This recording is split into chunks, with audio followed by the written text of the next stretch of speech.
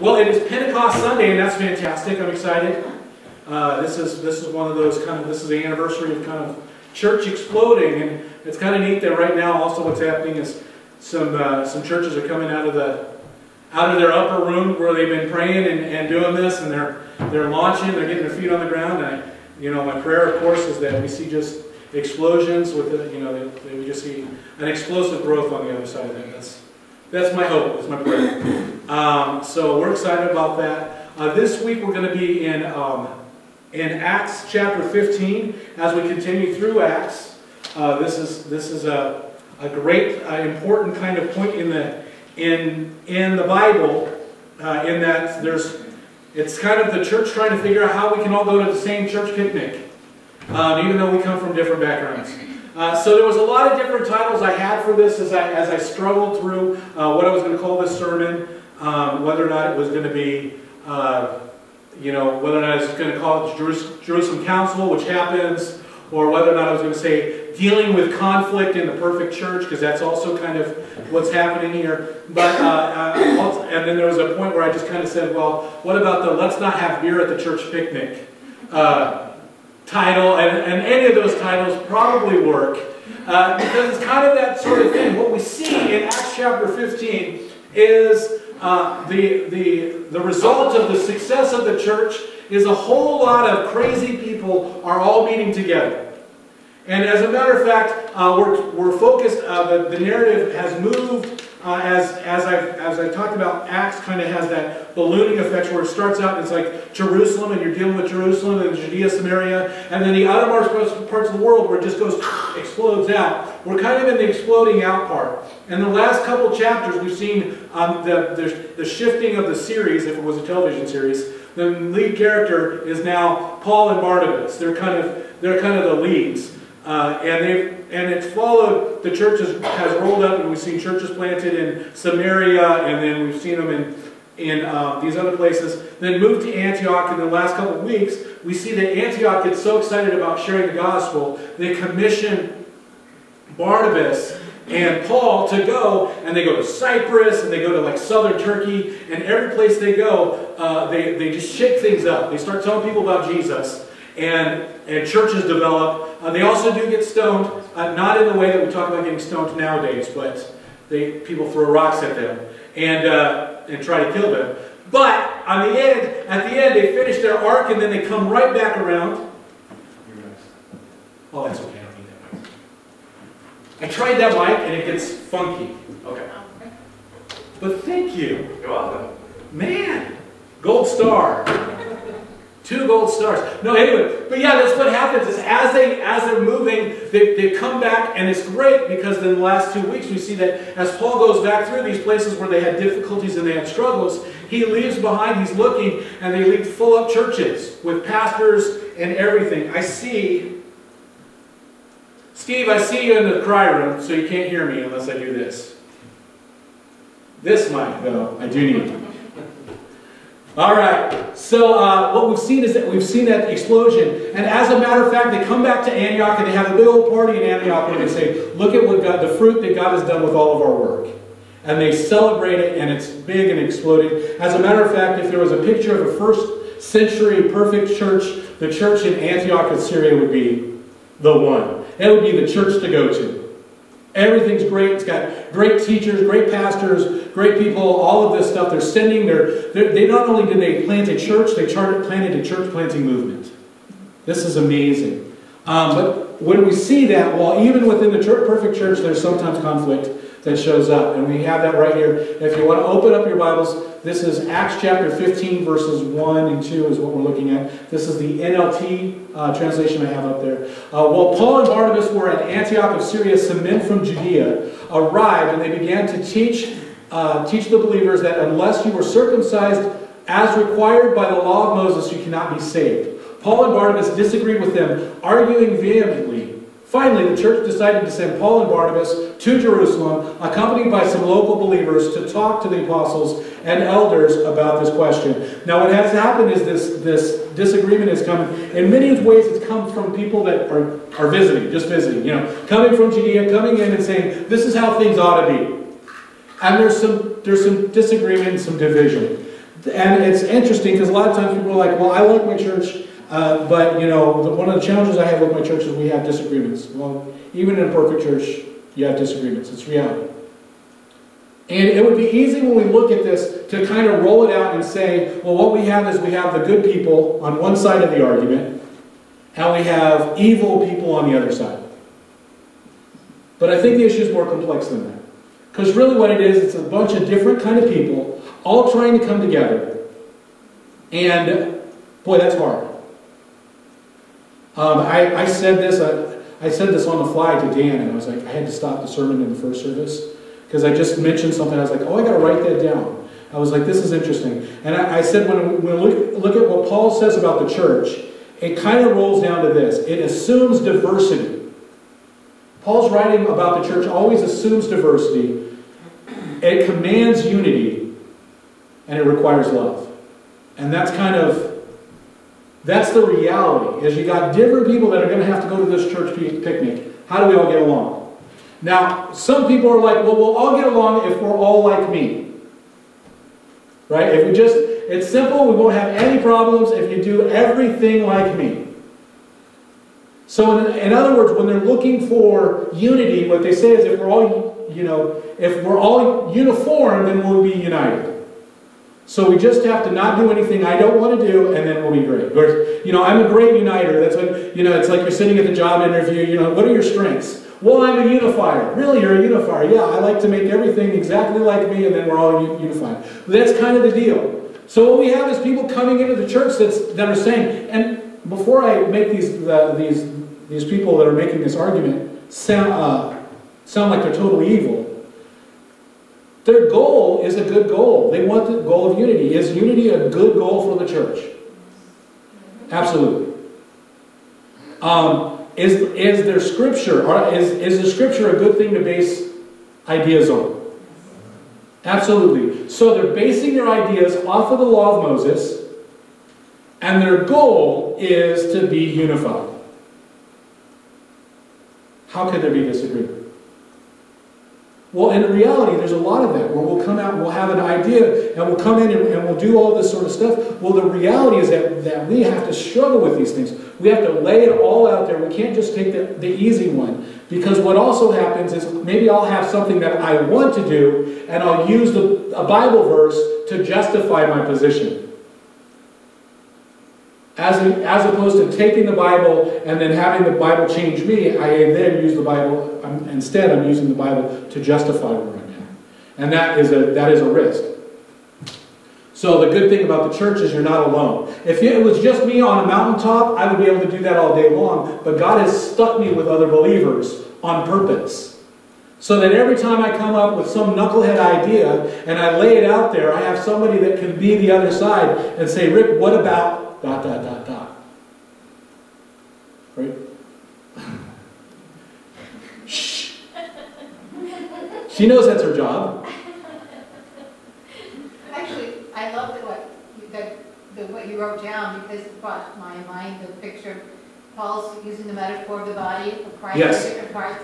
I'm thinking, well, gee, if we're all just feet, we got to be running things all over. Running into things all over, absolutely. And the reason that we have to love, and love, by the way, in the Bible is not a feeling, it's a choice, it's a virtue. It's something that is hard to do, not something that's easy to do. And the reason that it's required is because diverse people are different, and they're naturally going to be stepping on each other's toes, or functions, or whatever. So the requirement of us trying to love and pushing in that effort, that's the thing that makes it beautiful. It makes it hard, but it makes it beautiful. That's what unifies us. And that was one of the things I remember. So 3 years, so this is 3 years our anniversary of being called True North Community Church, and some major changes happened the first Pentecost in 2017. But one of the things that I remember early on, I was doing a lot of correspondence with Josie. I'm sorry, I'm gonna use this conversation because it was a good conversation. And I would be asking things, and she would be asking other questions, and she's like, is it okay that I'm asking other things? I was like, absolutely. I was like, because what I need, and I used a military term, right? You remember what I called it? I don't remember what I do. I know you kept doing military stuff. Yeah, I did. I called it a red cell. I said, when we do planning, we need a red cell. You always need somebody that's not part of the initial planning, that's on the outside, that's whole goal is to shoot holes in the plan. Because otherwise you have groupthink, and you have groupthink and you're like, we're going to do this and it's going to be great.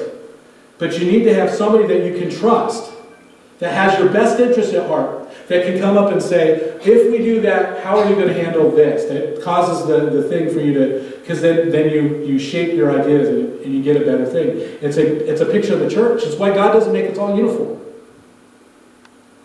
Because we have that sort of thing in just this bigger picture. And that's what we see. Now, the trouble with these people that are coming from Judea, and they're coming in and saying, hey, we've got to be unified the way that I say it, is they're claiming authority, and the authority they're claiming is because we come from Judea. In other words, because we come from a big church, you ought to do it this way. Right? Or we come from the mother church, we got to do this way. Now, Christian authority is different than organizational authority that we see in other places. For me, if you hadn't picked up, I will tell you right now, one of the things that I'm going to use almost in a creedal sense is the Great Commission. So I'll hang the Great Commission out there and I'll say, the Great Commission is the end of Matthew 28, where he says, Jesus is saying to his church, he's commissioning his church, says, all power and authority is given to me, therefore go and make disciples. In other words, the way that we go and make disciples is based off of his power and authority. Jesus has the power and authority, he gives it to us to make disciples of all nations, baptizing them in the name of the Father, Son, and Holy Spirit, teaching them to obey the things I taught you, right? Those sorts of things. And surely I'm with you even to the end of the age. That right there is kind of that thing that hangs up on the wall and says, this is what, when we're talking about church, this is what church looks like.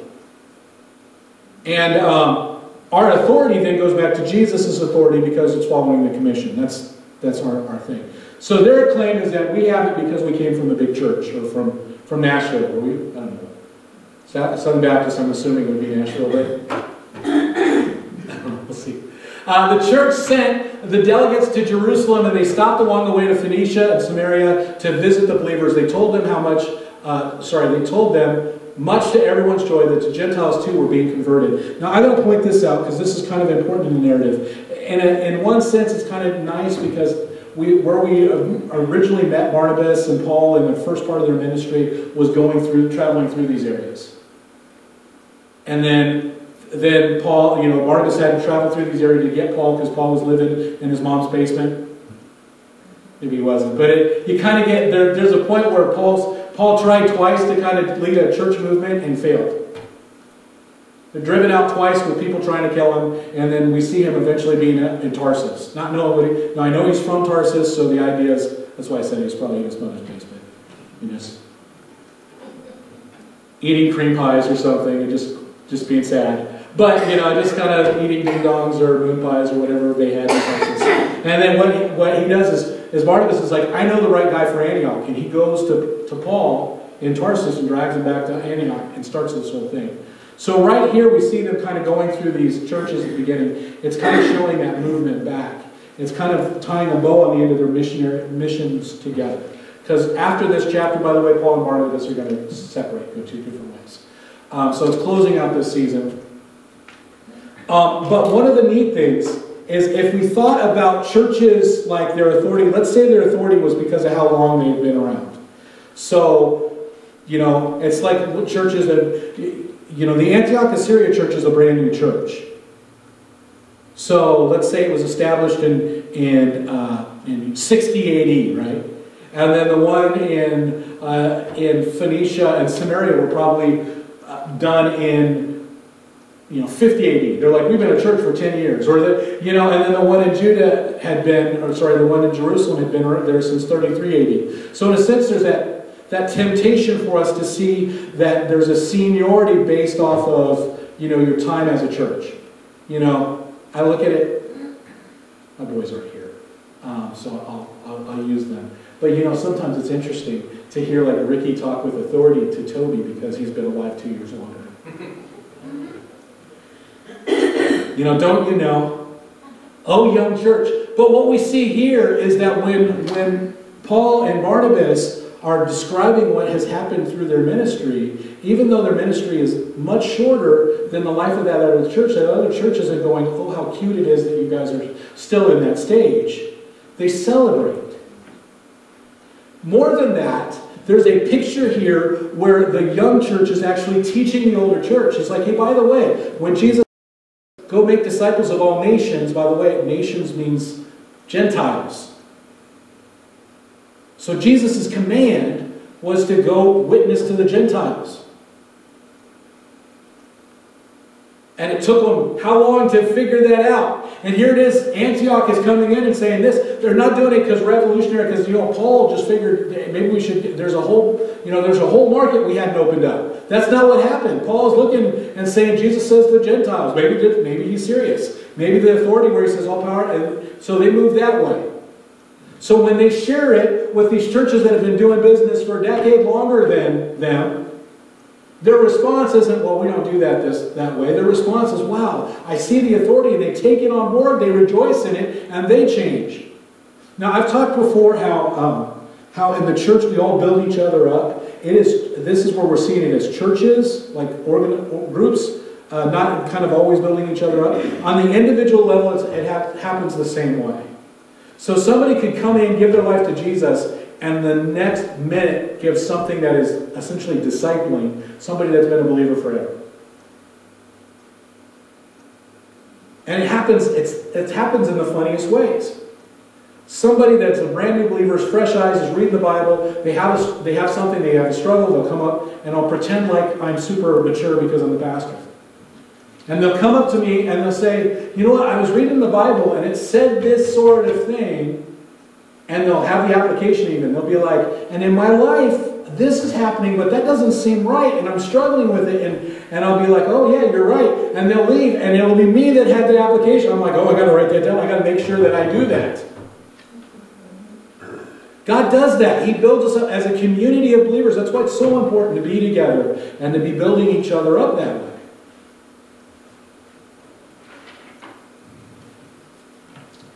When they arrived, so now he's traveling down to Jerusalem. When they arrived to Jerusalem, Barnabas and Paul were welcomed by the whole church, including the apostles and the elders. They reported everything God had done through them, but then some of the believers who belonged to the sect of the Pharisees stood up and insisted the Gentile converts must be circumcised and required to follow the law of Moses. Exact same argument that was made there. So now you know where the guys came from. The folks that came in there. So the apostles and the elders met together to resolve this issue. And I love the fact that they did. What they did is they didn't say, well, okay, let's agree to disagree. They really kind of go, hey, this is a big thing. Let's figure it out. Let's sit down and iron this out. And what has happened is one group has come up and said the Scriptures. And that's what they're claiming. They're claiming the Scriptures. We say they must get circumcised because the Bible says so. Boom. Now, evangelicals, Christians, Baptists, we have a tendency, a lot of times when somebody will come up and quote a Bible at us, we'll assume that they've researched it and they're doing more than just justifying their position. And we won't argue back. We won't dig it up. We will look at it and we'll go, oh, they must be right. There's a Bible verse. Hesitations, chapter 2, verse 15. And you're like, that must be it. Hesitations, chapter 2. I'm not going to open up my Bible to find out there's no book of hesitations. It's like, in a sense, they just, or they quote Ben Franklin to us. Cleanliness is next to godliness. You're right, it is. It's in the Bible. God helps those who help themselves. Absolutely, you said God. It must be true. Right, we'll do that sort of thing. We'll go, oh, it must be right. No, that's not what they do. They say, okay, there is Scripture, but what does that Scripture mean? And they start digging it out. They start examining it. See, folks can even resist the movement of God using the Scripture. Historically, I'll chase this rabbit a little bit, just to do it. When we talk about things like salvation, there are some debates within Christianity about how exactly it works. Not that it works, but how it works. And the debates often sit around whether or not, how much predestination, how much it's God's sovereignty and all that, and how much it's free will. And the debate's been going along whether or not it's Augustine versus Pelagius, or whether or not it's Calvin versus Arminius. Whatever the deal is, those are the two general ideas. I will tell you, just in truth and advertisement, I generally come down on the Calvinist side, the idea of predestination and all that sort of stuff. That's where my theological bent is. However, there are people that have come from that bent who start out and say something like God predestines people to come to heaven. And they look at verses. And are there verses that say God predestines people to go to heaven? There are. Man, we're even going to talk about one in Acts chapter 15 where they're going to mention something that sounds like it. So they'll take that, and then they'll say, well, because we believe that, then we must not share Jesus, because if we share Jesus, what if we share it to somebody that God didn't predestine? So they take a biblical principle, maybe even a biblical doctrine, and then what they've done is they've stretched it so far out that they teach something that is totally anti-biblical. Does God say, go and make disciples? Has He commanded me to go witness to Jesus, about Jesus to everybody? I don't have an option. That is, I am compelled to do that. Whoever God saves. I have to do this sort of thing. So the Bible clearly says that I have to go and witness. Now, God's going to gather up all sorts of people that I'm going to be surprised by. But what can happen is we can use the Scripture, and we can end up even using Scripture that you can find and point, and end up in a position where we do the opposite of God's goal. That's me. That's them. And that's what they're doing. They're saying, you know what? Before, when we wanted people to join, when they wanted to join and be part of the Jewish congregation, they needed to be circumcised. And that is all true. And they needed to hear, in the law of Moses, it all needed to be done. So they had a basis. But what's going to happen is they're going to do this. After a long discussion, Peter stood and addressed them as follows. Brothers, you all know that God chose me from among you some time ago to preach to the Gentiles so that they could hear the good news and believe. God knows people's hearts, and He confirmed that He accepts Gentiles by giving them the Holy Spirit just as He did us. So He's pointing out, He's like, hey, listen, remember how I went and talked to Gentiles and got the speaking in tongues, boom, all that huge thing, and that happened, we go, oh my gosh, God blesses Gentiles. God's included them in the group. God made no distinction between us and them, and He cleansed their hearts through faith. So why are you challenging God by burdening the Gentiles with a yoke that neither we nor our ancestors were able to bear? We believe that we are saved the same way. We are all saved the same way. By the undeserved grace of the Lord Jesus. How many knew that Peter said this? Is that a surprise? This sounds just like, if I was just to put that one up there, we believe that we are all saved the same way by the undeserved grace of the Lord Jesus. You would say, that was Paul from the book of Romans, right? That is Paul from Galatians. No, it's Peter. Surprise, right? He's making this undeserved thing, and really that's important to recognize that we're all saved by undeserved grace.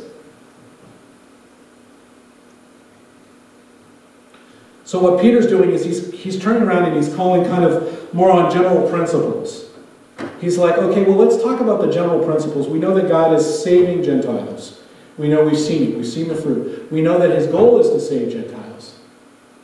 So when he's looking at this debate, he's like, well, I understand the rationale for saying they have to be circumcised, they have to do these things, and they have to adhere to the law of Moses. However, we've been teaching that it's not the adherence to the law of Moses that gets us saved. It's faith in Jesus Christ. So if that is the truth, if that theology is true, then there's something wrong here. There's a hole here.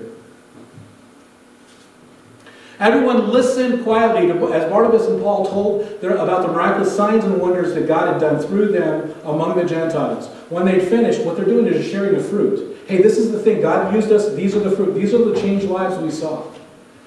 When they finished, James stood and he said, brothers, listen to me. Peter has told you about the time that God first visited the Gentiles to take from them a people for himself. And this conversion of the Gentiles is exactly what the prophets predicted. And what is happening right here is they're talking about how the fruits, the fruits are confirming all the movements of what Barnabas and Paul has done. And I can think about in times, like as a Navy chaplain, working with people that were different denominations than me, I would say that there were some of those people that you could clearly see the fruits of Jesus Christ living out of their life.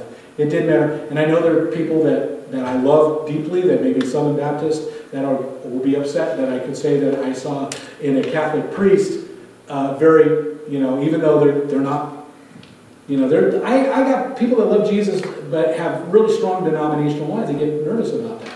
I can think of my friend that's a Russian Orthodox priest, knows Jesus devoutly. Now, I'm not going to do service like a Russian Orthodox priest, and I think that there's some things that we used to have all our debates at night, and I know the places where we disagree, but I got to tell you, I saw Jesus working plainly in there. And that's an important thing. Recognizing the fruits helps us recognize that we're brothers. Now, we may be brothers, we may not be at the same level, but recognizing we're brothers is an important thing. And I'm using brothers, I mean brothers and sisters, but you guys okay with me just using the shorthand? Okay.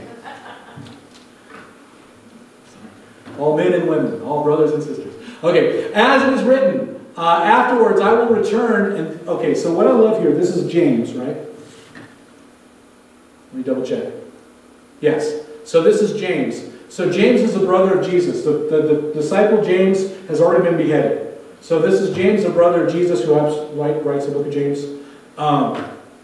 As it is written afterwards. And what he does is he does what I do. You know, I mentioned I use like one of the things when I have these struggles, I'll lay something up against the Great Commission, and that's kind of, it's almost in like a creedal sense. Creeds, that's what creeds are. Creeds are kind of like a shorthand of this is generally what we believe, and you put it up there. So if somebody has something, a creed gives you something to throw it up against the wall and say, ooh, hey, yeah, okay, does this fit in? Okay, I can explore further. So Jesus, 100% man, 100% God, fantastic, we're moving in the right direction. That's kind of the creed. I use the Great Commission a lot of times in almost a creedal sense. I'm like, does it fit in the Great Commission? If it doesn't fit in the Great Commission, then I push it away. There's a less importance, and that's it. And he does the same thing, and look what he does. This is how he does it, because this is interesting. Because he does it from not the Great Commission, because he doesn't have the Gospel of Matthew yet. He uses the prophets. He says, as it was written, after I will return and restore the fallen house of David, I will rebuild its ruins and restore it, this is important, so that. So the whole reason for the house of David is the so that the rest of humanity might seek the Lord, including the Gentiles. All those that I have called to be mine, the Lord has spoken, who has made these things known long ago. In other words, he's like, hey, listen, the whole point, you're talking about making these Gentiles Jews, to include them in the house of David, if you will. He goes, no, that's not the goal. The whole goal of the Jewish nation was to help restore the rest of the nations. That's a big thing. What he's claiming is the whole reason for Jesus' power and authority given to us is to make disciples of all nations. So he's doing the same thing. It's almost the same creedal thing that James is throwing up on the wall. I called him Pastor James at one point. But what he's doing is he's testing the spirits. So somebody gets it, and I've said that before. Because there's reference to testing the spirit. Sometimes people get passions and excited about things. We should always test those things. Just because we want to do something is not a good enough reason. Just because we have a good feeling in our burning bosom doesn't tell us that it's the truth. We got to weigh it all out. I've mentioned more than once, I've been told about how somebody was going to leave their wife and marry somebody else because their wife is holding them back in their faith walk. And if they leave their wife and they find this other person, they know this other woman who happens to be a strong believer, if they got with her, then she would be the right helpmate for them, and boy, what they would do for Jesus. And again, I would say you're hearing from a Spirit, it's not the Holy Spirit. But you got to weigh it out there. The people that were pushing the legalistic requirements on the new believers were not listening to the Holy Spirit. Now, they may not have been listening to Satan. They could have just been listening to themselves or their own prejudices. Those can be just as loud. All right, we're far enough along in the video, so I think a lot of people aren't going to be watching, so I'm okay with saying what I'm going to say right now. When it comes down to it. A good example is the debate that's happening right now about whether or not churches should open and close. And what has happened is they'll come up and people will be very concerned. And they'll make arguments. They'll say things like, we don't want to bury our older members. And they'll lay that out there. And they're like, because for sake of love, we want to keep them safe. To keep them safe. Boy, that all sounds good. And is there some biblicalness to keeping your sheep safe? There sounds like some biblicalness. Is that love? That sounds like love. You can find some scripture. There's definitely some emotion behind it. There may be some fear, but we're not talking about that. They'll lay all of those things out there. And that's one side of the argument. And these people will have the fruit of the Spirit, so you'll know that they're believers. And they'll all do that, but that'll be one side of the argument. That's not the side of the argument I came down on. Because I listened to those and I said, yes, all those things are in the Scripture. And then I come back to my Great Commission. It says, therefore go and make disciples of all nations. Does it say when it's safe? Does Jesus tell me that following Him may require my life? So risking my life for Jesus isn't but sure, if you live longer, you'll be a better minister for Jesus. That's not what the Bible teaches. So I start laying out the bigger truths and what I come down to is I start coming down and I go, oh my gosh, I don't think I'm allowed to close the doors. Does that make sense? It's not my church. And I start looking at this. Now, by the way, when I'm saying this, that doesn't mean that if you're sick, that you ought not stay home. Or if you're susceptible, if you're in a bubble, if you're the boy in the bubble, you need to stay in the bubble, right? That's not what but I'm making it from the church point of view. And I sit down and I expand out the argument and I start weighing it all out. And I say, well, what about the things that God tells us to virtue? When I look at a missionary, if I use the same argument about closing the church's doors, it would be the same argument that would say we ought not have missionaries in dangerous countries. And when I hear a story about a missionary that went to a church and saved people's lives, and then their lives were forfeit, or the people that came to the church all were executed. And I look at that, do I think that was in disobedience to God, or do I rejoice in their willingness to die for Jesus? And I look at it and I rejoice because their model follows Jesus. So at the end I come down and I say, oh my goodness, this is where I'm at. But I had to weigh it all out. I can't just flip a coin. If it says head, well, maybe. Get the umum and thummim out, and we'll throw it out there. And it's from old. It's not. There you go. We'll cast lots. There we go. We'll see what happens. And so my judgment is that we should not make it difficult for the Gentiles who turn to God. Instead, we should write and tell them to. Now, here's what James does, and he acts as a pastor here, because it's not just about figuring out what the right thing to do is. The next thing is, now that you've figured out what the right thing to do is, how do we have a church picnic? How do we do that all together? And what he does is he gives a church picnic analogy. Now, I have a question, and I'll ask it. I'll say it. I don't want to ask it and start the fight. I'll just make the statement. There's nothing in the Bible that prohibits alcohol. There's stuff in the Bible that prohibits drunkenness, but also prohibits gluttony.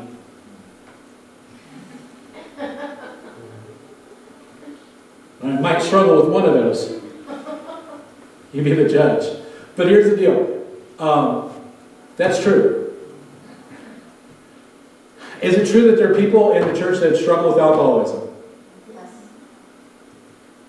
Okay. So, when we weigh these things out there, we may look and say, maybe we ought not have beer at the church picnic, not because it's a sin issue, but because we're trying to protect this. And we can weigh that kind of middle, find a middle way so that we can get to still have the picnic. And understanding, and the why of why we do things is really important. Now back to my earlier story, I used my earlier analogy where I'm talking about whether or not we close the doors. For this means what I don't do is now that I figure out where I'm at and I know what I'm going to do, I don't go troll churches that close their doors and say, ha ha ha. If you are a real believer, that would be wrong. I try to figure out how to be gracious to those that have different opinions. And that's what he does right here. He says, he gives them these, he says, abstain from eating food offered to idols, from sexual immorality, from eating the meat of strangled animals, and from consuming blood. For these are the laws of Moses that have been preached in Jewish synagogues in every city, on every Sabbath, for every generation. There's a hidden message in here, and I just really kind of want to underline it. So he's giving a lesson to Gentiles. And then one of the important things that he says is, it's because this is preached in every synagogue. Did the Gentiles go to the synagogues? Some did. Some did, but did most of them?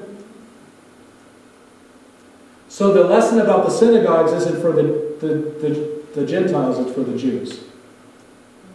What he's doing is he's finding something for the weaker brothers on both sides and finding a way to blend it back. So for the sake of the weaker brother, this is Romans chapter 14. It's a really important one. It deals with a lot of this. And James kind of gives that advice, don't have beer at the church picnic here. And what he does is he says, if the Greek is the weaker brother, he's protecting him by giving these restrictions. We may not recognize that the sexual immorality and the drinking of blood and all that would be a problem for them, except for the fact that's exactly how they worshiped the week before they knew Jesus. So we would think it would be weird to say, hey, Tuesday night we're going to have an orgy for Jesus. We would think it's weird. They wouldn't have. Because the week before, that's how they worshipped Aphrodite. So you're like, Tuesday night's worship of Aphrodite was exactly that, where we went to the temple prostitutes. And we're like, no, you believe Jesus, it's whole new. So in a sense, it's protecting the alcoholics, if you will. He's building a wall that says these are things, because what they would do is they would consume blood, they would offer things to idols, they would have debauchery sessions, all that sort of stuff. So they're like, okay, we're going to do this to protect the weaker amongst the Gentiles. And then P.S., the same reason we're giving these restrictions is because these are the things that the legalistic Jews are going to have the biggest problem at, and we're going to try not to stumble those brothers too. He's like, hey, that was said in every synagogue, so they should be on board with it. And you could, in a sense, he's like, as you guys grow together. Then the apostles and the elders, together with the whole church in Jerusalem, chose delegates, and they sent them to Antioch of Syria with Paul, with Barnabas, to report their decision. The chosen were two of the church leaders, Judas, also called Barsabbas. I see the word Abba in there all the time, and I just want to go with a dancing queen name, but it's not. And Silas. And what they're doing is they're actually confronting something. I'll show it here in a second. This is the letter that they took with them. They said, this is the letter that the apostles, the elders, your brothers in Jerusalem, it is written to the Gentile believers in Antioch, Syria, and Cilicia, greetings. We understand that some men from here have troubled you and upset you with their teaching, but we did not send them. Boy, it is a big difference between being from someplace and being sent by someplace. It's like, that's a huge difference. And church-wise, that's a big difference. So they're not, those other guys weren't our representatives. So that we've decided to come and to complete, in complete agreement to send you official representatives along with our beloved Barnabas and Paul, who have risked their lives in the name of our Lord Jesus Christ. We are sending Judas and Silas to confirm that we have decided concerning your questions. For it seems good to the Holy Spirit and to us to lay no greater burden on you than these few requirements. You must refrain from eating food offered to idols, from consuming blood or meat of strangled animals, and sexual immorality. If you do this, you will do well, farewell. Now, I don't know if you know this, so the big three that they say for unity here, the first one is no food to idols. That kind of makes sense because, you know, if you can't be Christian and something else, you got to just be Christian. That's kind of what they're going with. They're saying no eating blood. I don't know if you recognize this, but here's a big churchy word, the Noahic covenant. So after Noah, when they get out of the ark, God says, don't eat blood. And he says that to everybody. So they're giving them that rule, not because they're like, oh, this is what Moses said. But they're like, hey, this is to pretty much anybody. Because you're a human being, this is kind of the rules. The sexual immorality, it's a little more tricky, but I just want to point this out. It's because, part of it is because in Genesis, when we see before the flood, sexual immorality is kind of a piece of that piece. So it's like, hey, that seems to be a big thing for God. Both for Jews and Gentiles. So they look and they're like, well, we got that. Was Sodom and Gomorrah Jewish? No, and they were judged because of their sexual immorality. So maybe I ought not do that either. So those three things. Things that brought judgment. Let's not do that. It seems very reasonable. There you go. On point 2 there, that is aside from point 1. I mean, you could have an animal and still have the blood regardless of idols. Yes. Okay, so that's a good question. So in the Noah's thing, it was because blood is supposed to be important in the teaching. So the shedding of blood is important in the life that is owned in the shedding of blood. So in Noah's covenant, that's why God says you don't drink the blood there, because that's the life.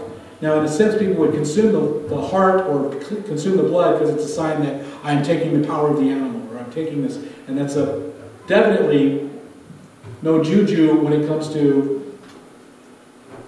what God would want. But what we're looking at here is he's saying, and that's why the strangled, and I included both strangled and eating blood. The reason they didn't want strangled meat is because the animal's still going to have blood. Yes? Also, from my mother was a nurse, and my sister was a nurse, from a medical standpoint, it's not healthy to eat blood. It is not healthy, you're right. So not only did it stop the, I can't think of the word, but it was not only religious, it was healthy. It is healthy. It's absolutely, you're right. I'd say with the sexual immorality. Not healthy. Not healthy. The message, we're going to just close right here really quick. The messengers went at once to Antioch, where they called a general meeting of the believers and delivered the letter. And there was great joy throughout the church that day, and they read this encouraging message. Then Judas and Silas, both being prophets, spoke at length to the believers, encouraging and strengthening in their faith, and they stayed for a while. So what we see is we see great unity. After they've dealt with the diversity, after they dealt with the diversity issue, the division issue, the divisive issue, they end being unified. They sent them back to the church in Jerusalem with a blessing of peace. Paul and Barnabas stayed in Antioch. They and many others taught and preached the word of the Lord there. So for us, same sort of thing. When we have division, well, we got to recognize that when we have two different ideas or we hear these things, the first thing is we look for authority. By what authority is this done? Again, having things like the creedal ideas behind us teaches us whether or not it matches Christian, classic Christian teaching, but whether or not it matches our mission in Christ. We talk about things like having a purpose-driven life. Well, what is the purpose? Well, the purpose is the fulfillment of God's Great Commission. And by the way, when it says teaching to do those things that he taught you are the big two. Love God with all your heart, mind, soul, and strength, and love your neighbor as yourself. Boom, that's it. So if it doesn't fit in that bubble, then there's a problem.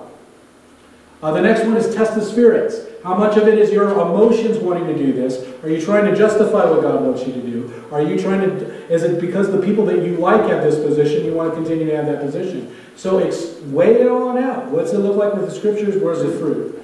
And then the next thing is to agree. Then we've come to agreement on many things. The whole purpose of the church is the salvation of the lost. Great. We agree on that. And then on everything else, charity. Grace. With the idea of, we want unity, but unity is going to require sacrifice. And if we do that, then just like we see the church here in Acts chapter 15, no matter how big the division can be, how big the struggle can be, at the end we can see a unified church. And that's my prayer. That is my prayer here in the churches in America, the churches everywhere, that we can be unified because we still have the same mission. There are a lot of people that are lost and dark and afraid. And we have the light. And clubbing each other with our torches is not the best solution. But figuring out how we can work together, that is. Let's go, Lord, in prayer. Heavenly Father, we thank you, Lord. We thank you that you did not leave us without your guidance. We thank you that you did not leave us without your Holy Spirit. We thank you that the Holy Spirit grabbed us and drug us to you. That it's your faith that allows us to submit to you. It's your faith that allows us to be able to confess that Jesus is our Lord. And thereby we are saved. And Lord, we are thankful for that. And we're thankful that now that we've been saved, that we have been woven together as your church, as your kingdom here, we now have the King's mission. Lord, give us the strength as you have given us the mission to go forward and bring light to the lost. We see our neighbors that are suffering. Help us find ways to love them and help them through their suffering and point them to you. And we look forward in expectation of fruit. When one day so many of us will be joined together in celebration singing, Holy, Holy is the Lord. What a great day that will be. And until then, we give you thanks for every opportunity to gather in your name. And we thank you. We pray that you continue to give us the love as you continue to give us the command to be unified. We thank you. We pray all these things in Jesus' name. Amen.